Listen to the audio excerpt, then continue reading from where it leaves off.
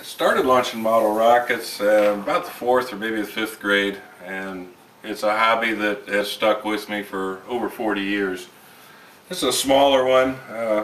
We just want to play around and have a little bit of fun. This is what we play with. This rocket is probably about 30 years old, but we still like to fly it from time to time.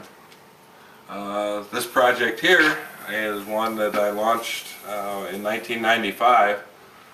It weighed 135 pounds. We put it a mile in the air and picked it up 50 yards from the launch pad. Yeah, that was fun. But this one's 3 times as tall as that. Well, about twice as tall, but it's a whole lot heavier. This is going to take an entire crew to get it up in the air. It's built from plywood, mostly, fiberglass, steel, aluminum. I mean, there's a lot of things in it. I had to come up with the right materials that make it strong enough to handle the motors, but yet not too strong to be too heavy when I was all finished with it. So I've reached a happy medium here. I've had some semi-professional people looked at it and they said they're ready to go. It's one of the biggest rockets ever built. Now we just got to get it up in the air and get it back on the ground. And could you talk briefly about the record? If this goes up successfully, would this set a record for model rockets? This should set a record. To my knowledge, the largest successful flight of a model rocket is in about the 1,300 pound range. So we beat that by 300 or 400 pounds. However, the gentleman that I'm breaking his record says he's going to have to build one bigger than this, so I'm going to have to help him with that project. But it's just everybody's got to beat the next guy type of thing, and that's what's fun.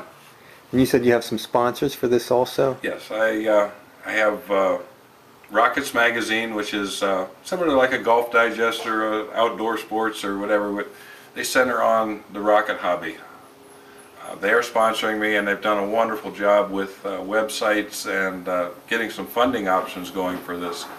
The cost of the motors to fly this rocket is about $13,000, and we have a program set up through this website that you can donate a motor, you can donate to the flight. A lot of ways. We're going to come up with some other fundraising t-shirts and hats, and we just want to fly it, and with the help of everybody, it's going to happen. In the last question, are there a lot of things that could go wrong with this rocket, and does that worry you that one little misstep or one thing you didn't maybe triple check, the whole thing could go up in smoke? I know, it's funny. I'm a space buff, of course, imagine that, but watching NASA's programs on Science Channel and some of their documentaries, they say that 1 in 10 unmanned NASA rockets will explode, and they can live with that. And what that's saying is not that they're not doing their best to make it all happen, but there's just so many variables in a rocket. Even as big as this, there are variables, but the bigger they get, the more complex they get, the more variables can go wrong. We could have some problems. There's no guarantees, but I have a team of experts that we're going to double and triple check everything 5 times over, just to make sure that to the best of our abilities we're going to get it up and down safely.